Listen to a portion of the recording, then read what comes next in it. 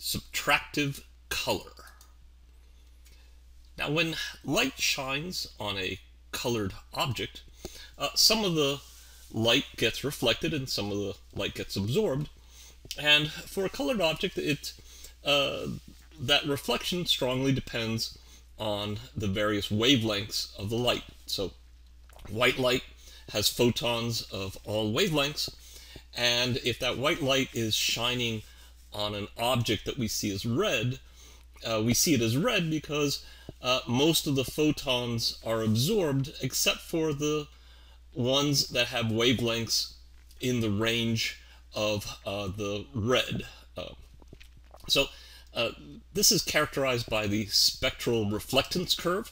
So, for example, for a red object, it would have a very low reflectance percentage in most of the spectrum, except for the end of the spectrum on the red side. In other words, this means that the reflection coefficient varies with the wavelength of the photons.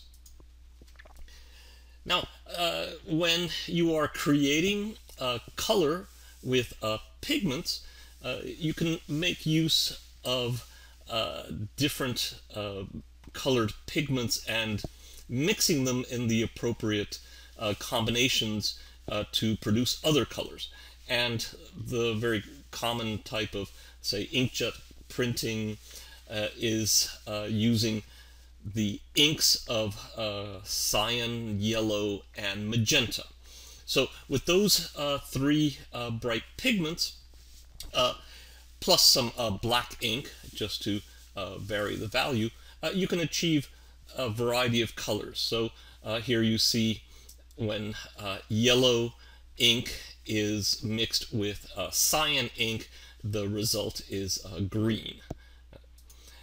Now, the way this works is that the reflectance curve for yellow, for a yellow ink, might look something like this, that it does not reflect very much on the blue part of the spectrum, but it reflects everything else. And so, in that case, we see that as the color yellow.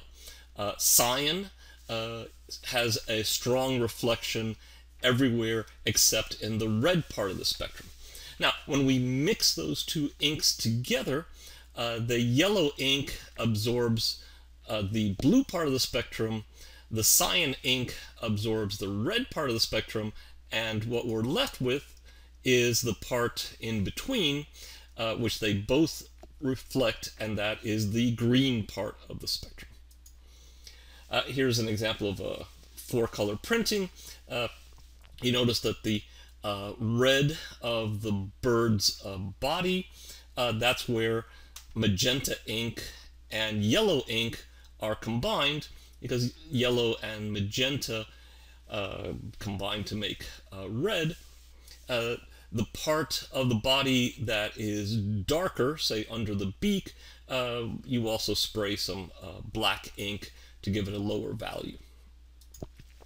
Now, the rules for combining these inks are known as subtractive color arithmetic. So the simple case with these types of printing inks would be that since, for example, yellow reflects red and green, cyan reflects blue and green, so when you mix them, the color that they have in common that they reflect is green.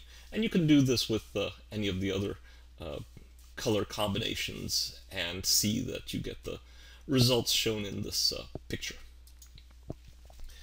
Now, paint pigments are similar but somewhat more complex in their spectral reflectance curve. So here you see examples of natural ultramarine pigment in its powdered form, mixed in a binding for watercolor, and a nice example of its use in this painting by Vermeer in the scarf.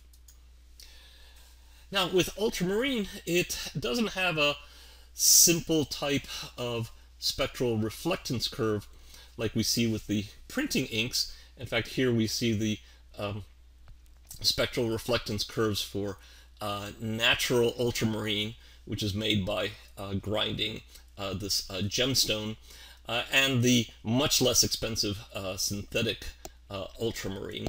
They have similar but not identical spectral reflectance curves, and you see these are more complicated curves than what we had before. That's also why the colors look more interesting than simple printing ink colors. Now, when we mix, say, yellow and blue paint, often the resulting color is green. Now, notice that because yellow and blue are additive complement colors, if we were mixing yellow light and blue light, the resulting color would be white. They are on opposite sides of the white point. But when you mix pigments, the connecting line is not a straight line. It's some strange path, somewhat unpredictable path in the diagram. To actually calculate the resulting color, you'd have to have the spectral reflectance curve of the yellow pigment. Let's say it looks something like this, and then the spectral reflectance curve for the blue pigment of the blue paint. Suppose it looks something like this. Then when you mix the two, you have to look at what do they have in common for reflection, and in this case the overlap is over in this bluish green region, and so we would have this sort of bluish green. And this is since the yellow absorbs much of the blue and the blue absorbs much of the red, so we're left with this part somewhat in the middle. Another example would be mixing blue paint and red paint. The resulting mix tends to land usually close to the white-black center point. By contrast, if it was blue light and red light, the resulting mixture of lights would be magenta. But we don't get magenta when we mix a red pigment and a blue pigment. If this was what the spectral reflectance curves looked like for those two pigments, you see they have virtually no overlap, so we would have very little reflectance. This would almost be straight across and at a very low level, so it would be this very dark, undistinguished color. Now, one thing that people do to learn how to mix paint, so if you're learning to paint with pigments, an exercise you can do is to paint a color grid. So in the color grid, each column is supposed to be a similar hue, and each row is supposed to be a similar value, and you try to achieve the highest possible saturation in all cases. This is a color grid that I painted from the black and white scan. You see it was not entirely successful in terms of having even value across each row, but that was the attempt. Now, here is something which I found useful in terms of learning to mix pigments. Was on my grid, I estimated the different pigments of pure pigment that I was using in each case. So here's where I've marked them. So the alizarin yellow is approximately this hue and a high value, and raw umber is a somewhat different yellow. It's one column over, but at a much darker, lower value.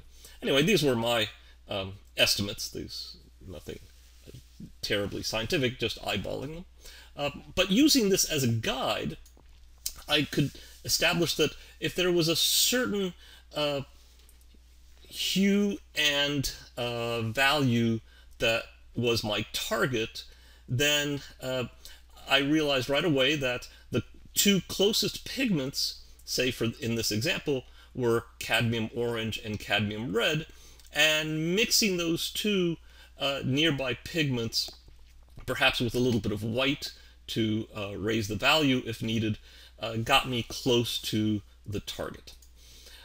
On the other hand, these other pigments, say alizarin yellow and cadmium red, even though the target also lies in between those two, because they are farther apart, mixing them typically lands you in a darker value, and more importantly, with a much lower dull saturation, or desaturated. So in summary, surface's color depends on its reflection coefficient at different wavelengths. That's what the spectral reflectance curve is. Mixing colored pigments gives very different results from mixing colored lights. And the reason is that mixing colored lights is additive color mixing, and mixing pigments is subtractive color mixing. And subtractive color rules are different from additive color rules. So you can estimate the resulting color when you mix ink or paint using subtractive color rules.